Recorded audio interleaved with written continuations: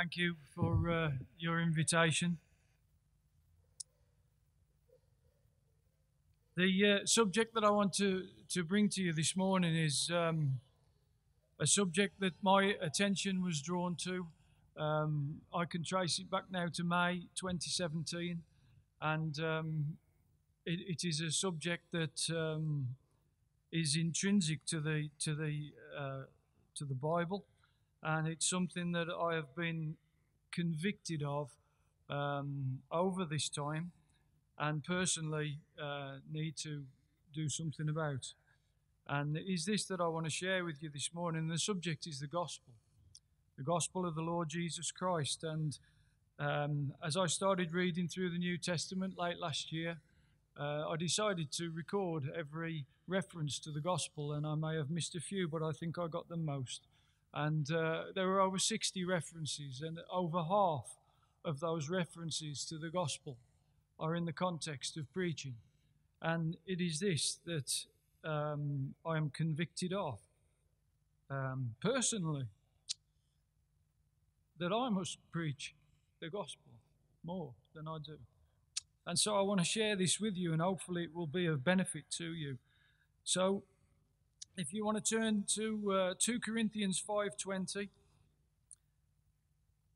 2 Corinthians 5:20. Let's just read from verse 18 if we can. 2 Corinthians 5 from verse 18. Now all things are of God, who has reconciled us to him through Jesus Christ, and has given us the ministry of reconciliation, that is, that God was in Christ, reconciling the world to himself, not imputing their trespasses to them, and has committed to us the word of reconciliation. And this is our verse. Now then, we are ambassadors for Christ, and as though God were pleading through us, we implore you on Christ's behalf, be reconciled to God. We are ambassadors for Christ, as though God were pleading through us. We implore you on Christ's behalf, be reconciled to God. Well, if I could try to just bring 5 things out of that verse initially. 3 things out of that verse initially. Firstly, ambassadors, if we look at what an ambassador is.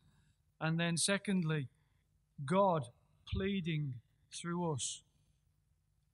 And thirdly, we implore you. So firstly, the ambassador. What is an ambassador? Well, the biblical definition for the word ambassador is one who is appointed by God to do his will. One who is appointed by God to do his will. We are ambassadors for Christ. The Bible tells us this. And an ambassador is given a message, and he is given that message from a higher authority.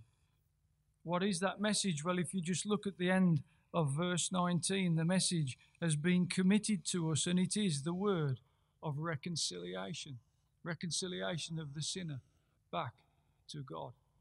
That message is the message of the gospel. So we're ambassadors, and we are given a message from a higher authority. And what are we to do? Well, we are obligated, we are obliged to deliver that message. We don't have a choice. An ambassador doesn't have a choice. If we could use the parallel of an ambassador in the political realm, perhaps given a message from a president of a country to deliver to perhaps another minister of another country, that ambassador is obliged to take that message.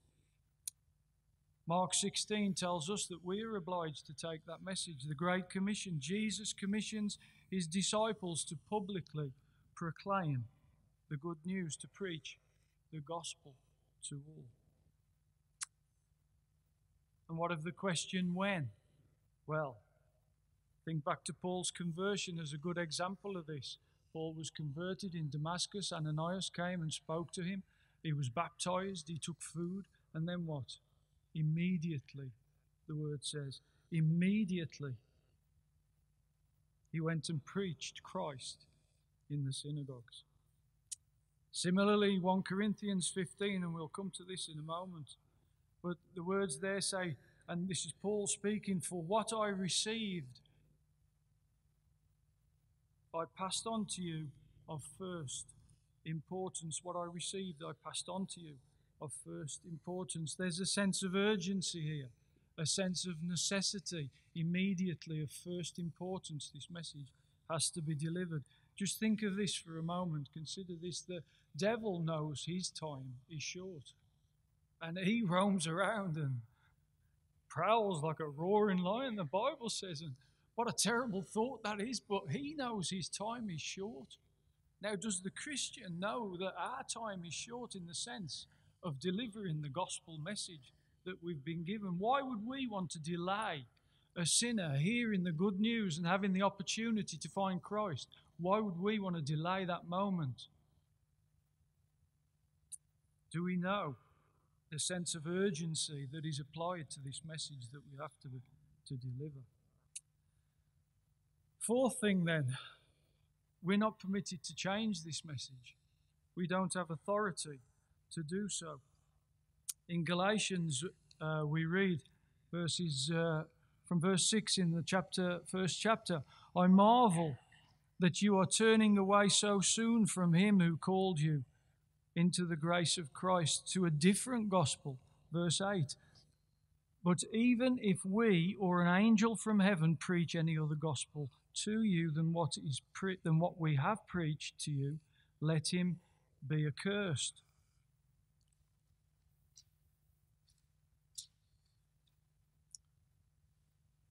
We're not permitted to change the gospel. There is only one gospel, and it is the power of God unto salvation. It tells us this in Romans. The gospel that has been delivered to us, given to us from a higher authority, is the power of God. We don't need to add anything to it, and we certainly shouldn't take anything away from it. It is perfect in its essence. It is the power of God unto salvation. So there is no need for us to change it. We must just proclaim it. The last point under this heading of ambassadors is that we shouldn't be put off by those that are to hear the message. We shouldn't be put off. It says in the Bible, doesn't it, that the message of the cross is foolishness to those who are perishing.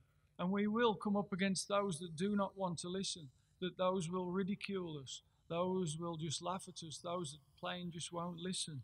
But we shouldn't be put off by that. We should still deliver that message. So we are ambassadors of Christ, given a message from a higher authority.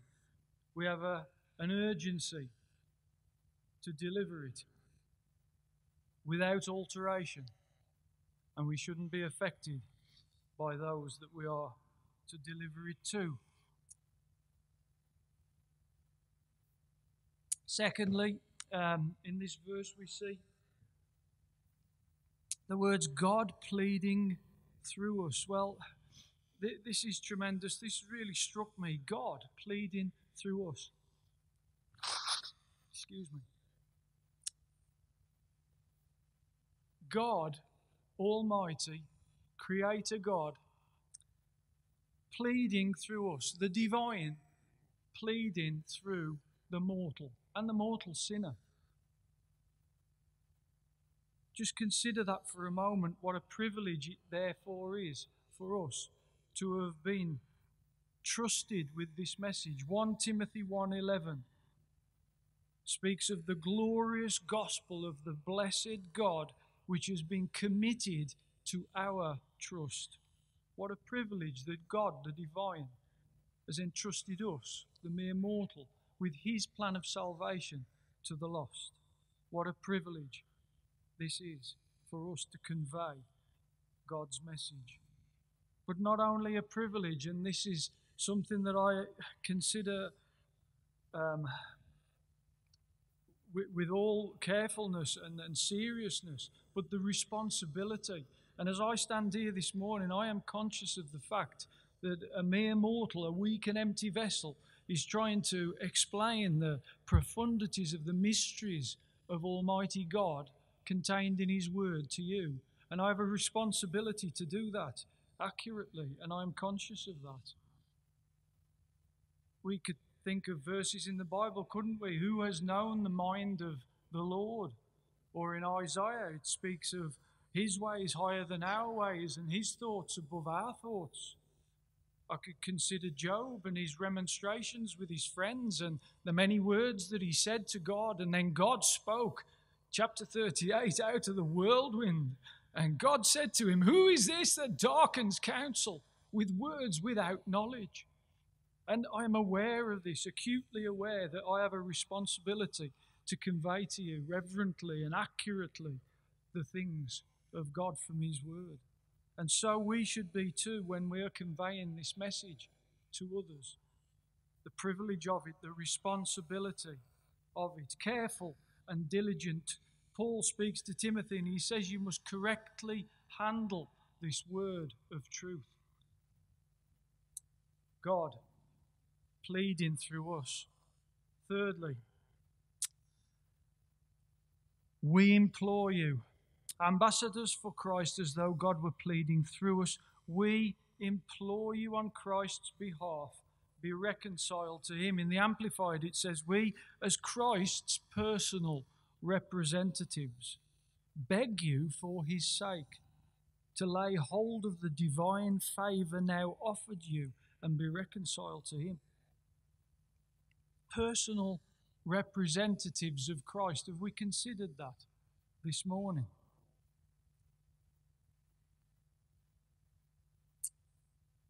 We implore you. Just think of those words. We implore you.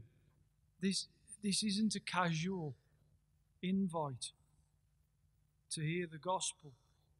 We're not merely to allude to it. It's not something that can be conveyed in our lives solely by actions. We implore. Here is the obligation to deliver the message. Here the obligation is manifested, if you like.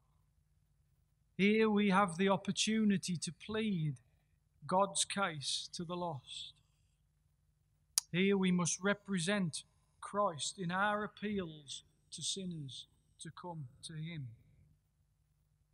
And it will require courage, it will require boldness, and it will require the help of the Holy Spirit to implore people on Christ's behalf be reconciled to Him.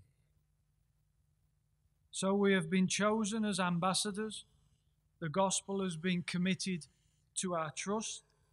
We are charged with the commission to take it to all that will listen. And we are responsible and accountable, perhaps, to handle it correctly. But in order to do this, we have to have an understanding of it. We have to have a working knowledge of it. And we have to be able to articulate it to people. And if we don't fully understand it, then how are we to convey it to others effectively?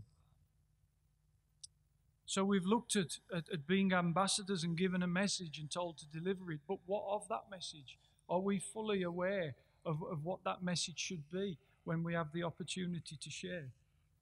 Just turn back in your Bibles to 1 Corinthians chapter 15.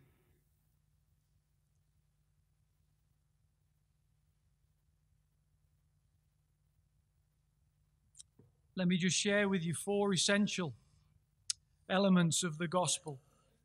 And here in this passage there are contained 3. 1 Corinthians 15 verses 1 to 4. Moreover, brethren, I declare to you the gospel which I preached to you, which also you received, and in which you stand, by which you also are saved, if you hold fast the word which I preached to you, unless you believed in vain. Here it is. For I delivered to you first of all, of first importance, some translations say. For I delivered to you of first of all that which I also received, that Christ died for our sins according to the Scriptures, and that He was buried, and that He rose again on the third day according to the Scriptures. So, 4 essential elements of the gospel I suggest to you are firstly sin. Secondly, Christ's work on the cross. Thirdly, Christ's resurrection from the dead. And fourthly, the free gift of salvation. And 3 are contained in this passage: sin, Christ's work on the cross, and the resurrection. So what of sin? Well, the Bible tells us quite clearly, doesn't it? In Romans, we can read that the wrath of God is revealed from heaven against ungodliness and unrighteousness.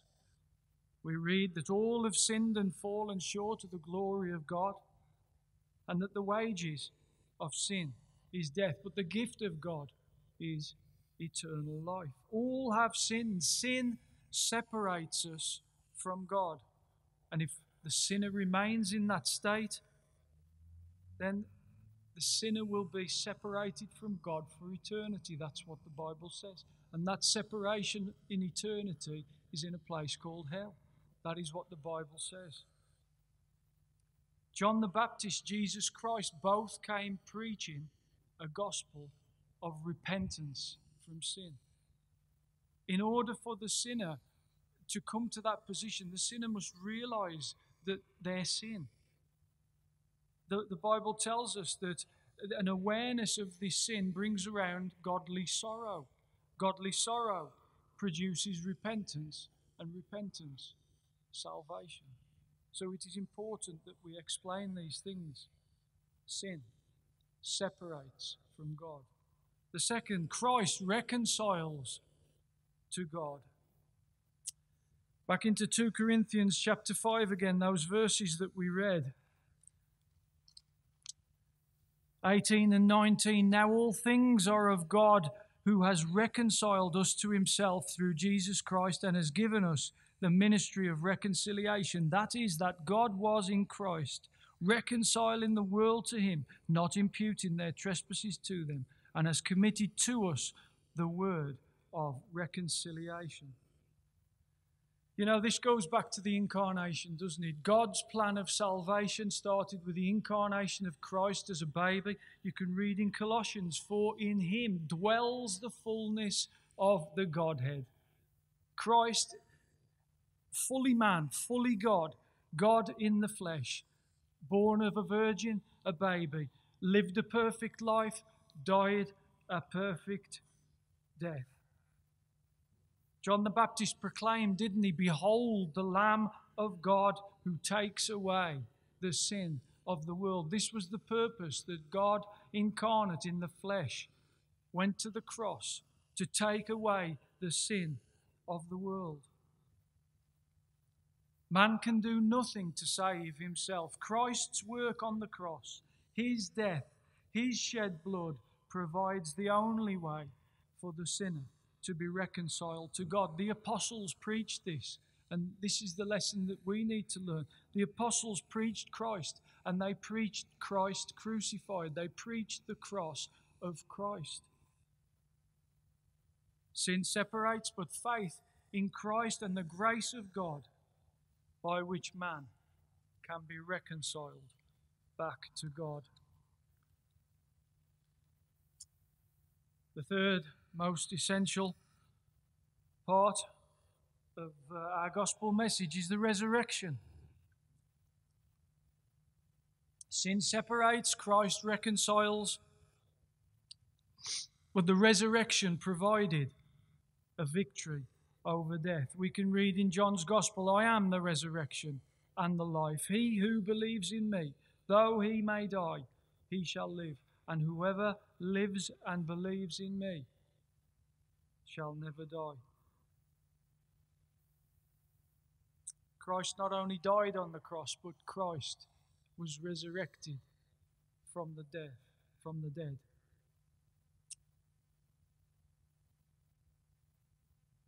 Christ's death dealt with man's sin, appeased the wrath of a holy God, and his resurrection provided for the believer life eternal.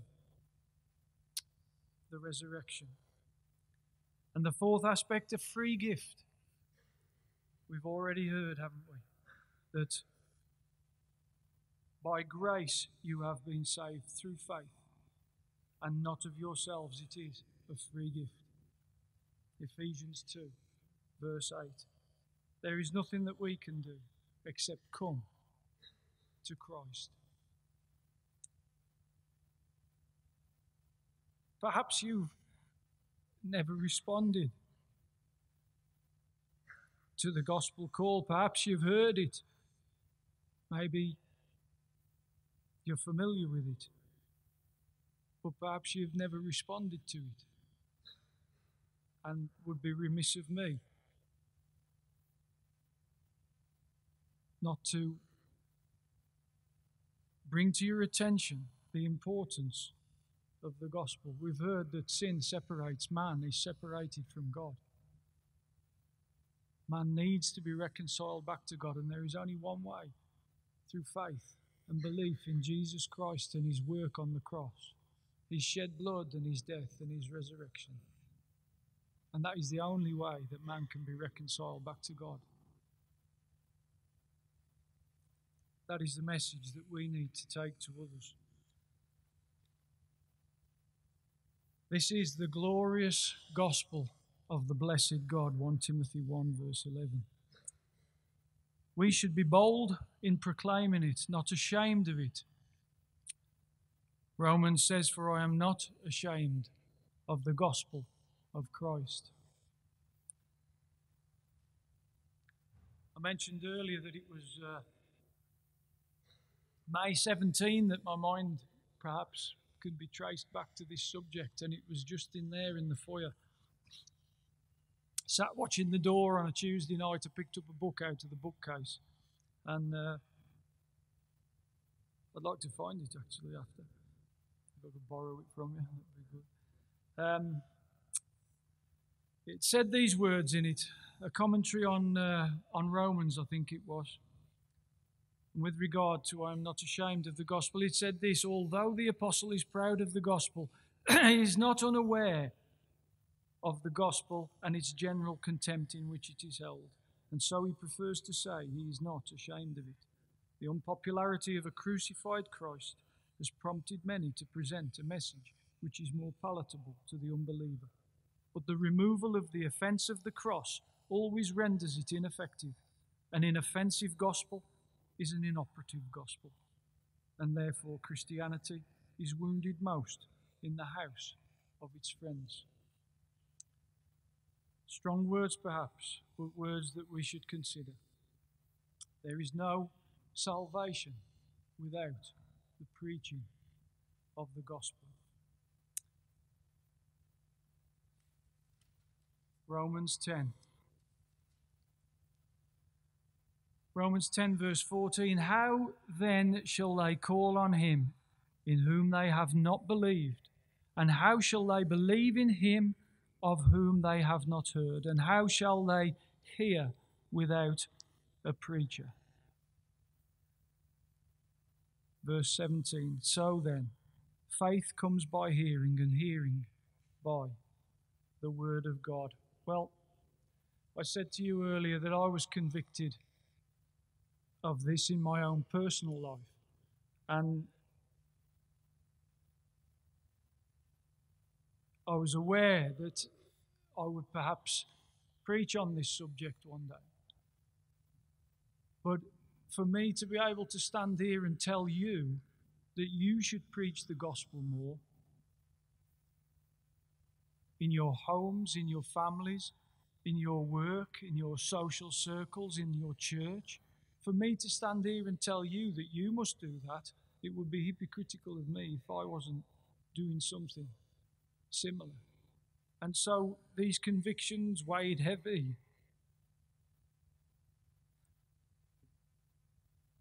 Weighed heavy upon me to the point that I realized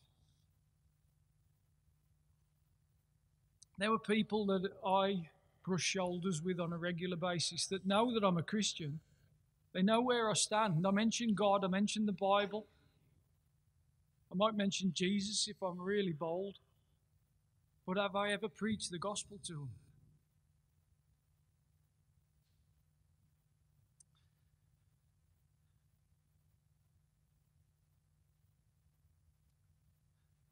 I have a group of friends that I grew up with from the age of 4.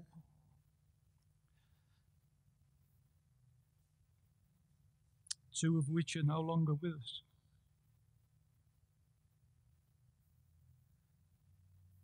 The one, his views on God were errant, and I never corrected him. The other was an atheist. I did manage to speak to him before he passed away, but I don't think I conveyed the gospel. Not fully.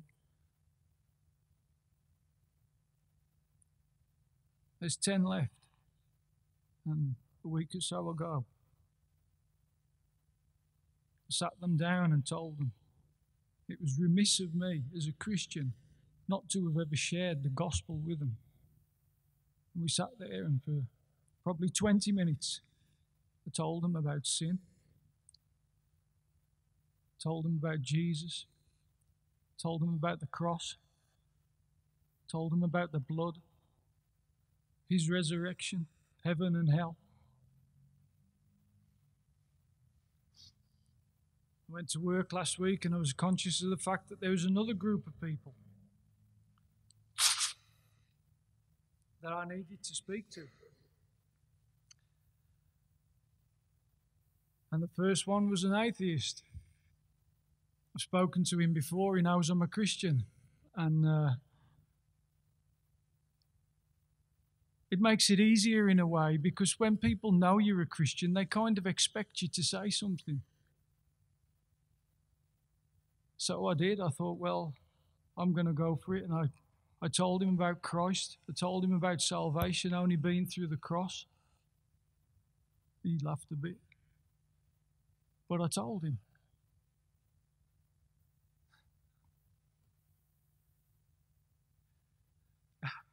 I tried with some others as well, but, sometimes you can't preach the gospel.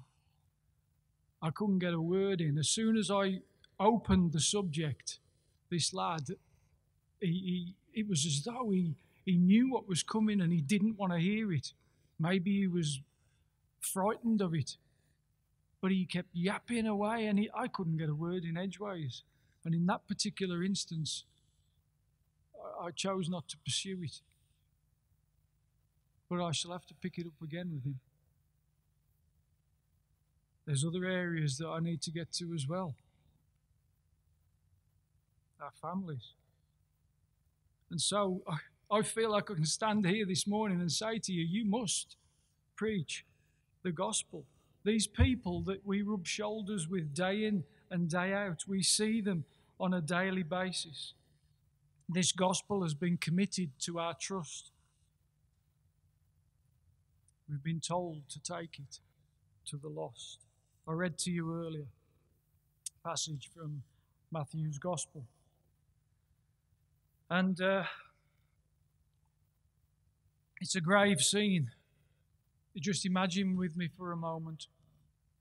It's the judgment, and there's a multitude of people, and they stood before Christ on his judgment throne. And he's moving some to his right, to a place of honor, into heaven, to be with our Heavenly Father. And he's moving some to his left, to a lost eternity. And there's a great multitude of people.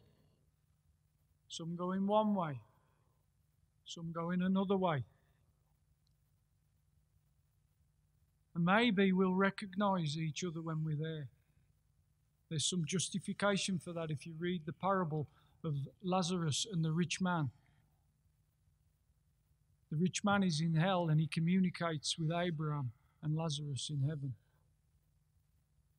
So there is some justification for this. If we recognize people, some are moving one way, some are moving another, and we pass, and they look at us and they see us and they realize that we are going to heaven and they're going to hell. And we've been sat opposite them at a desk for years, or around a table eating lunch with them as a family, or in our social circles. And they recognize us and they see us and they realize that we are going to heaven and that they are going to hell. What do you think they'd say? They may cry out in desperation, "You knew about this. You knew, and you never told me."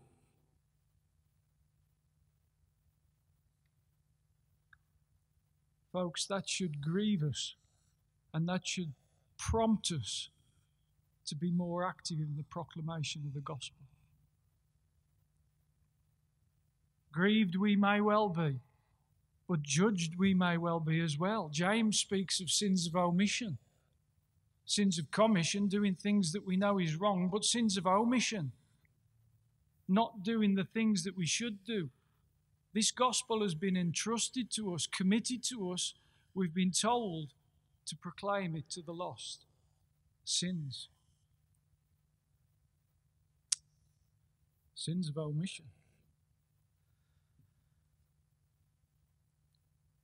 Folks, this is the glorious gospel of our blessed God that we have been charged with to take to the lost. Let me close by just using Ephesians 6:19 and 20 as a prayer.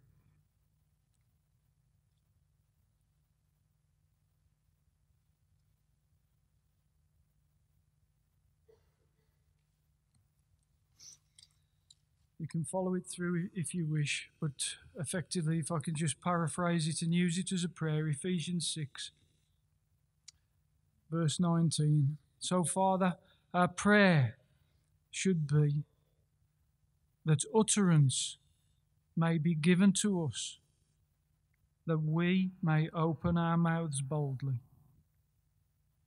to make known the mysteries of the gospel, of which we are called to be ambassadors for Christ, that we may speak boldly and as we ought to speak. May the Lord add his blessing to the preaching of his word. Amen.